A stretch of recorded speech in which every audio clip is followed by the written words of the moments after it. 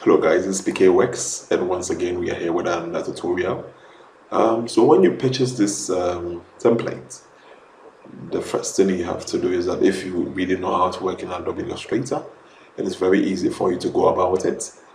All you have to do is to change the text and then add any kind of information you want to do or you want to add to it. So all you have to do is, if you want to change the text, you can just change the text of this template, okay? And then if you want to write the name of your construction company, you can do that as quickly as possible. So let's say Cat Construction Company. Let's write that one. Let's see. Cat Construction.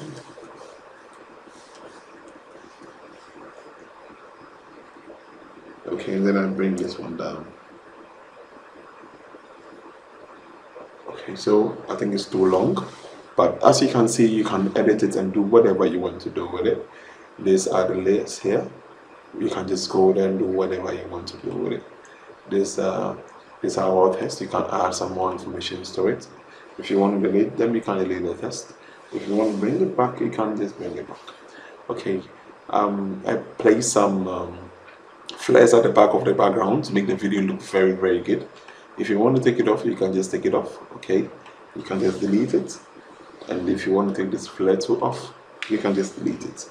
It is just customable, so all you have to do is after buying it, make it your own and do whatever you want to do with it, and then let it look good and let it suit or look like the way your company wants it to be. So once again, this is PK Works. As you all know, I work. Go to the link in the description below and purchase my template. Thank you for the support.